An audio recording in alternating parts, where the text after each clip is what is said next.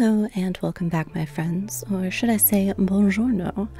My name is Sheena Pirrell. I'm the author of 13 novels, and I also design knitwear patterns, all of which you will find linked down below. As we're getting into the summer season, I thought it would be fun to talk about something that I'm hoping to do more of this year. Excuse me, sir.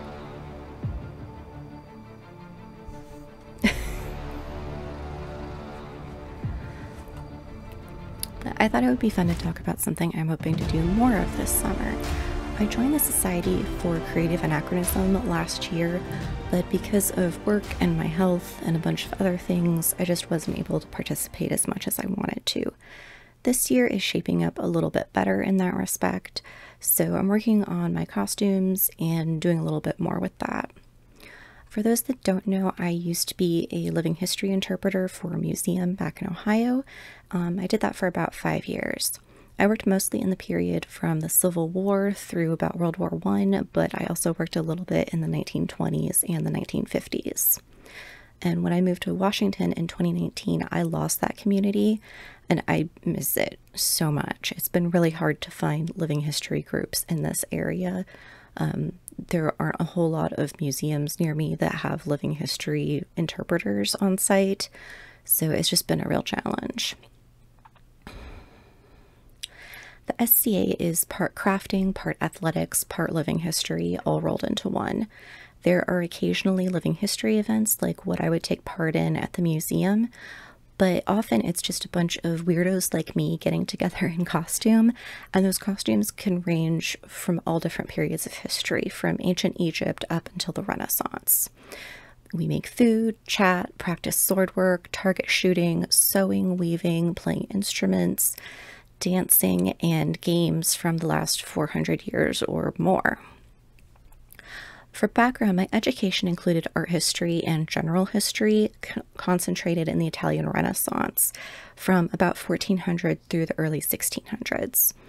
If you've been following the Eleonora Project, which is linked down below, then you know my research has been focused between about 1530 to 1560 for the most part, which is when Eleonora de Toledo was alive and Duchess of Florence. I lived in Florence and I got totally immersed in the culture and history, so I have a solid background there. Unfortunately, I was never really able to pick up Italian. While I wouldn't call myself fluent by any means, I know just enough French to get myself into trouble, so for my persona, I decided to go with a half French, half Florentine woman from the 1530s, so that way if there are gaps in one set of historical knowledge, I can kind of lean on the other one. So for this reason, I decided to go with someone of a slightly higher status, say a wealthy merchant's wife or daughter, or lower nobility, which would allow that cross-border movement. A political economic marriage would also explain having a mixed background in this period.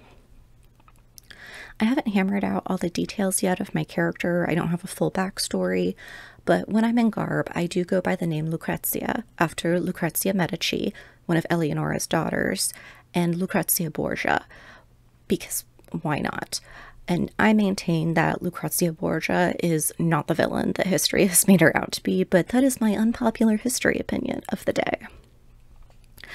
Now, do you know what happens when you tell an unemployed autistic history nerd who loves to sew that they're going to a historical event, but garb is optional? We sit down and sew an entire costume in 12 hours, a lot of it by hand. That's what we do. The first dress I made was meant to be more generic in terms of period. It's based on a very common style of clothing that was in use from the 1200s up until about 1600, but similar styles continued all the way through the 1700s, just with different underpinnings. I knew I didn't have time for tailoring, so what I'd have are two stiffened trapezoidal shapes, one for the front, one for the back, which lace up along the sides. This way I can adjust the size as needed. My body fluctuates a lot because of my medications, so I wanted to make sure that I was able to wear this no matter what. The skirt is just yardage that I cut down to be the right length from my waist to the floor, hemmed, and I left slits in the side below the bodice lacing so that I could access pockets. For that first event, which was a cheese rolling, I only had this dress and a white modern blouse that I wore underneath that kind of mimicked a chemise if you squinted at it really hard. After that event, I started making accessories, the aforementioned pockets, an apron, a pouch to hang from the apron ties, drawers, and a chemise. I know someone out there just heard a record scratch at the mention of drawers. Please remember that I am a chronically ill person who is more familiar with the 1860s costumes. So yes, I know these are not true to the 1530s, at least not the style. However, they make me feel more comfortable and secure in costume, and they prevent chafing. As someone who is very sensitive to heat, this is extremely important. It's also underwear. No one is going to know I'm wearing it unless I say so. I don't go around asking who's going commando or not, so leave the drawers alone. Also, some women in the past did wear them, and there is a record of a pair in Eleonora Toledo's wardrobe inventory. The chemise is based on another historical pattern that is all rectangles and triangles. I used a black bamboo bedsheet for this, and I should mention that everything for this outfit came from my stash except for the lacing, which I had to pick up later.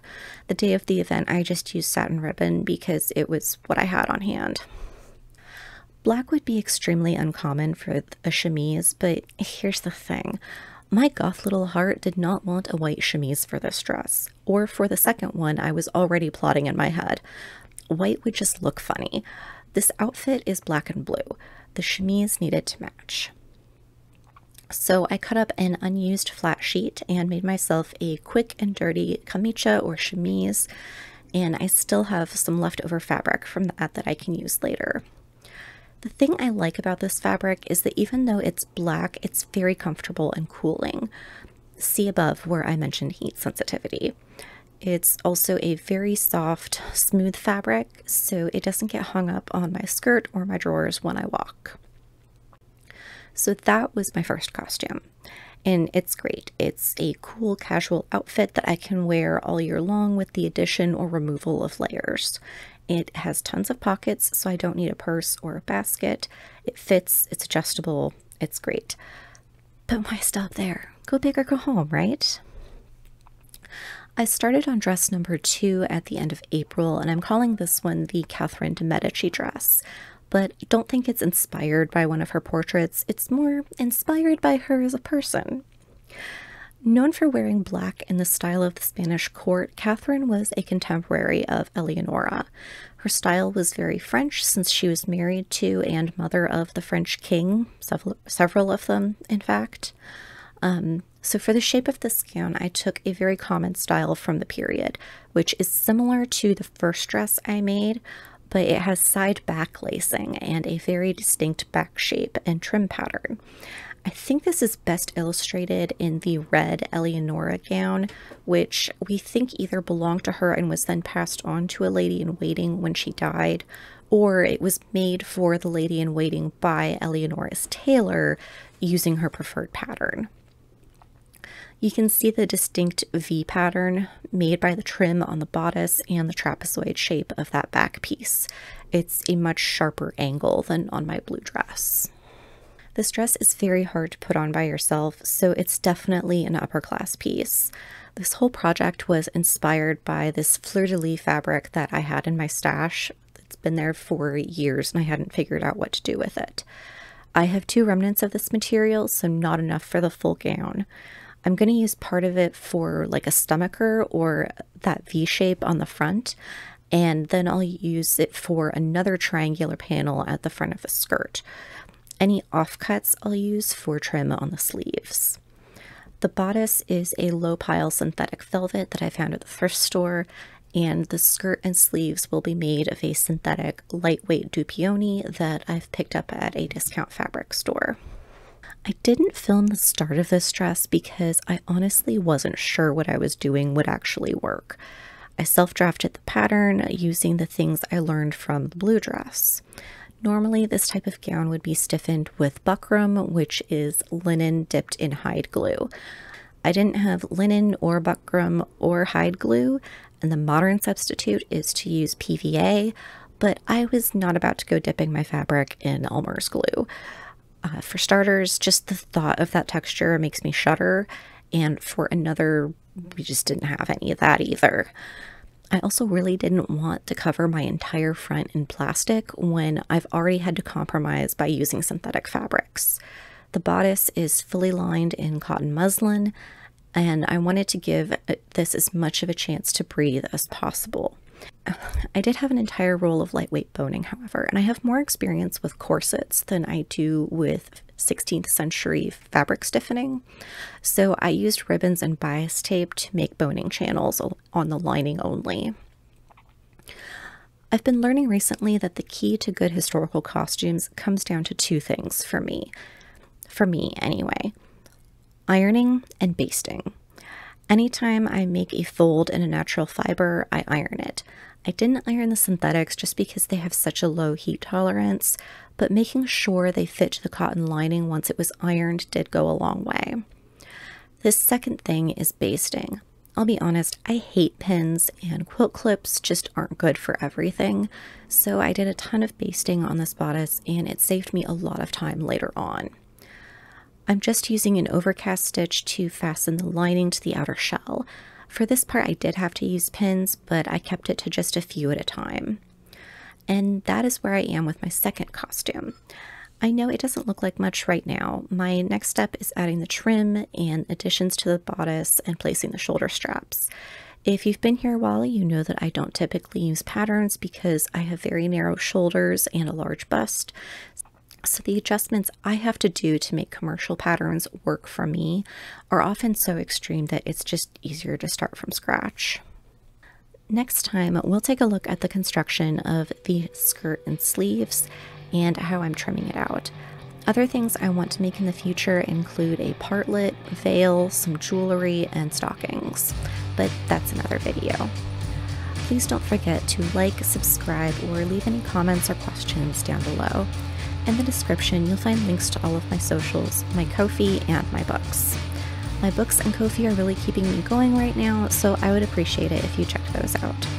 Until next time, stay safe, stay healthy, and I hope that you have something soft and fluffy to cuddle with. Ciao!